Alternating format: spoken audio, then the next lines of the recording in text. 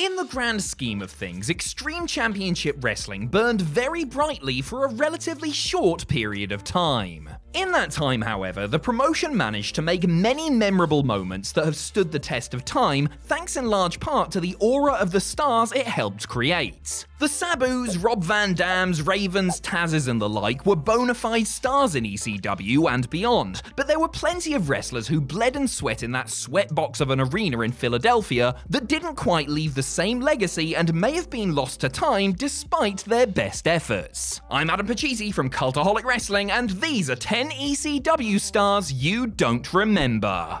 Join us. Number 10, Uganda. A spin-off of Kamala, what gave it away, Uganda was brought into ECW for 21 matches during the second half of 1999. A mainstay of All Japan Wrestling, where he wrestled as Giant Kamala with an I, Uganda hadn't had a great deal of exposure to the US audience outside of the occasional match here or there, including a loss to Eric Watts on an episode of WCW Worldwide in 1992. ECW fans were first introduced to Uganda on the August 21st, 1999 edition of Hardcore TV, which opened with highlights of him beating Spanish Angel and Kid Cash in separate matches. A week later, he was seen squashing Tom Marquez. Evidently being pushed as a monster heel, Uganda was built up so that he could be knocked down by two of ECW's top stars. First, he unsuccessfully challenged Rob Van Dam for the World TV title in a competitive match. Then, the Barefoot Brawler did a 23-second job for Giant Killer Spike Dudley, which was his cue to return to the land of the rising sun. Real name Ben Peacock, he would continue to wrestle in Japan before retiring from the business in 2005. Number 9, Ikuto Hidaka. ECW always seemed to have close ties with Japanese organizations and were able to bring in stars like Atsushi Onita, Masato Tanaka, Hayabusa, the Great Sasuke, and others at their peak. In the winter of 1999, the small Battle Arts promotion sent a promising rookie on a learning excursion to the land of the extreme, presumably in the hope it would give him the sort of seasoning and exposure it had provided fellow Japanese export Yoshihiro Tajiri. Ikuto Hidaka wrestled 11 matches in total between November 26th and December 18th, 3 of which were televised. 2 of those were against the dependable Super Crazy, a complimentary opponent for the high-flying Hidaka. Bursting onto the scene and dropping jaws like Rey Mysterio Jr. had 4 years earlier, the ECW fans immediately embraced him. It was hard not to marvel at the speed and crispness of Hidaka, who was just a couple of years into his professional career at that point. He only got a few opportunities to show the American audience what he was all about, but he made the most of it and left the Philadelphia faithful wanting more. Number 8, Ulf Herman. Ulf Herman. How difficult it is to say your name and not immediately follow it up with "the German."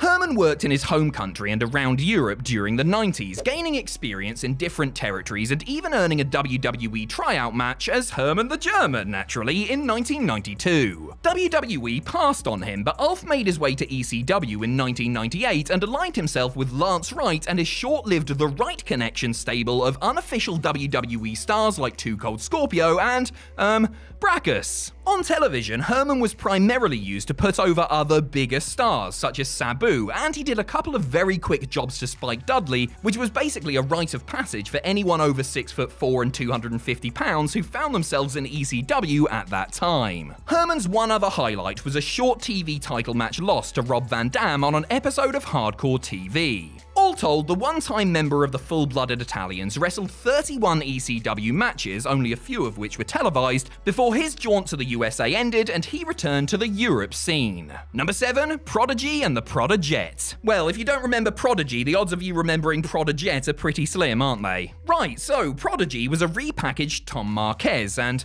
you don't know who Tom Marquez is, do you? Tom Marquez was an indie guy from Puerto Rico who worked a handful of matches for ECW over the course of a few years before securing a regular gig in 1999. He was essentially a solid hand used to put others over before being given a bit more to do as a member of the stable the Sideshow Freaks. That group was managed by the Prodiget, aka Angel Orsini, a female performer who had been active on the worldwide indie scene. The Prodigettes only worked a handful of matches, including a victory over Jazz and a mixed tag loss to Simon Diamond and Johnny Swinger, but stuck around until the bitter end. Unfortunately, she missed the very last ECW house show after being injured in a car accident. Post-ECW, Orsini, using her real name, had a decent career on the indies, while Marquez worked here and there before sacking it off in 2005. Number 6. Antifaz del Norte. Though former WCW Vice President Eric Bischoff will no doubt happily tell you that he introduced Lucha Libre to the American mainstream, it was actually Paul Heyman who gave the likes of Rey Mysterio, Juventud Guerrera, Psychosis and Conan their first real shot in the US. ECW would continue to draft in the occasional masked Mexican talent afterwards, though that was easier said than done, with WCW and WWE having first dibs on the best ones. One high flyer who got a look in was Antifaz del Norte, aka the Mask of the North. Of note, he had televised matches against Tajiri and a debuting Super Crazy, as well as a couple of outings against Little Guido, one of which took place at the 1999 Guilty as Charged pay-per-view. Most of the matches he had were decent enough, and he clearly had talent, but perhaps there wasn't enough to distinguish him, even if he was more than happy to throw caution to the wind with some truly reckless dives. Curiously, his ECW swan song was a non-televised ECW World title match loss to Taz, following which he went back to working south of the border. Number 5. Tommy Cairo. Because ECW became so popular as the ultra-violent anti-establishment cult promotion of the mid to late 90s, people tend to forget its pre-Extreme life as the NWA affiliate Eastern Championship Wrestling. Eastern Championship Wrestling had a whole other roster and a bunch of stars that fans of the table-breaking revamp may not have heard of. For example, Tommy Cairo, a former professional bodybuilder who became one of only 2 men along with Tony Stetson to hold the ECW Pennsylvania Championship during its fleeting 5-month lifespan in 1993. The most memorable thing Cairo did during his ECW tenure was feud with the Sandman. Their personal rivalry saw them start as partners before drawing in Woman and Sandman's wife Laurie, aka Peaches, and leading to various matches revolving around the so-called Singapore Canes. Iron Man Tommy Cairo wasn't a dynamic promo and didn't really do anything flashy in the ring, but his contributions to the early days of ECW should not be overlooked, and he was one of the hottest wrestlers in the Northeast independent scene of the day. Number 4. Skull Von Krush. Skull Von Krush. Seriously, why didn't he just name himself I'm a scary tough guy? Grrr. The owner of this menacing moniker was none other than a pre-dress-wearing Vito. A student of Johnny Rod's, Vito had wrestled in Memphis, Puerto Rico, Japan, and done some jobs for WWE before getting his shot in ECW toward the tail end of '98. Used primarily on live events, Skull Von Krush had a couple of decent matches with World Television Champion Rob Van Dam on Hardcore TV, but he failed to really stand out from the rest of the pack. He was a solid enough hand and worked hard, but didn't have much of a character, which is presumably why the ECW Brain Trust decided to let him go by his real name and added him to the Baldy's stable. The Italian-American slaphead certainly fit the part, you know?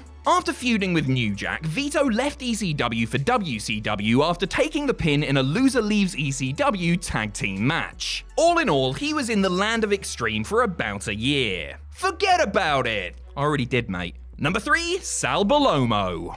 Another cult favorite from the pre-Extreme days of Eastern Championship Wrestling, Wildman Sal Bellomo was a long-time journeyman grappler who was probably best known for being a technically sound WWE jobber during the mid-80s. When he rocked up in ECW in the early 90s, he was considerably heavier and sported a massive beard. He also wore new gear that made him look like a homeless Roman centurion and completely changed up his wrestling style, swapping headlocks and hip tosses for frenzied brawling. Before New Jack, Balls Mahoney and the like made it their calling card years later, Bellomo was the first ECW star to truly take the action into the audience and use everything in his vicinity that wasn't nailed down. He never won a championship in ECW, but he did receive a few cracks at them, including in a tournament final for the vacant ECW heavyweight title, which was won by Jimmy Snuka. Sal wrestled for ECW between 1992 and 1994, left, and then came back for a couple of matches as a member of the FBI in '96. What he lacked in finesse, he made up for by being entertaining and unpredictable. Number 2. Rod Price. The Price is Right, more like the Price is Rod. Am I right? Rod Price, that is. Alright, so we may be stretching the definition of the term star here a little bit, but Texas mainstay Rugged Rod Price did wrestle over 50 matches for ECW in 1998 and 1999. Price was mainly used as an enhancement talent to put other bigger stars over and only appeared a few times on TV. Like many a follically challenged member of the hardcore crew, Price was, inevitably, made a member of the Baldies. Not for long, mind, because a month after his last tag match with PN News, Rod Price said goodbye to Extreme Championship Wrestling. We probably didn't get to see the best of Rod Price in ECW, as injuries, in particular a serious one to his neck, had taken their toll and would soon take him out of the ring for good. In his prime, he was actually pretty damn good, and a lot of people say that he could have been a bigger deal with better timing and the right push. Unfortunately, when it came time to round out his career in Paul Heyman's promotion, he was more or less filling up a place on the card. Number 1, Mac Daddy Kane. No, this isn't an alter ego of Glenn Jacobs where he became a pimp, although that is definitely something I would have watched and I'm now sad never happened. No, Mac Daddy Kane was another WWE star who briefly cut his teeth in Paul Heyman's promotion. A solid 6 years before showing up on Raw as 3-Minute Warning member Rosie, Matthew Anawahi was working in the small halls of the northeastern United States alongside his uncle Samu, aka Sammy Silk. Together, they were the Samoan Gangster Party, arriving in ECW in the summer of 1996 to challenge for the ECW World Tag Team titles. Sammy was clearly the captain of the ship, having already been in the business for 14 years, working for major organizations like WWE, WCW, and New Japan, while Mac Daddy Kane, also known as Big Matty Smalls, was looking to make a name for himself. It didn't quite happen in ECW, as the duo stay lasted just 4 months and 10 matches, though one of them against the non-Samoan Gangsters at Heatwave gained a measure of infamy after the Island Boys were bludgeoned with weapons in a brutally one-sided short squash match that ended via referee's decision.